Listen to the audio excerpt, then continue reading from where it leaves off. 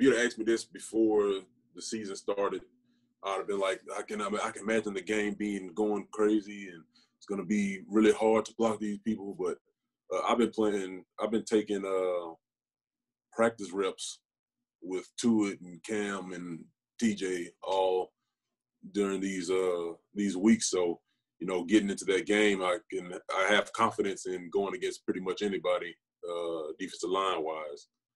And as for myself, from how I feel I did in the game, I'm easily my hardest critic. Even going from college, high school and college, I always felt like if I'm not actively pancaking somebody, like I'm not doing a good job. And that's something I need to learn, that's not something that comes around too often like it did in high school, things like that. So I think I did pretty good, but I feel like I could do way better.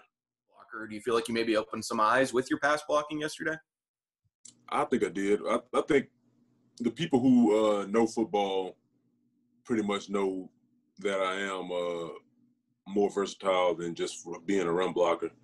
The people who know the position and things like that can know that I'm not just a run blocker, but it was good to be able to kind of prove it to other people.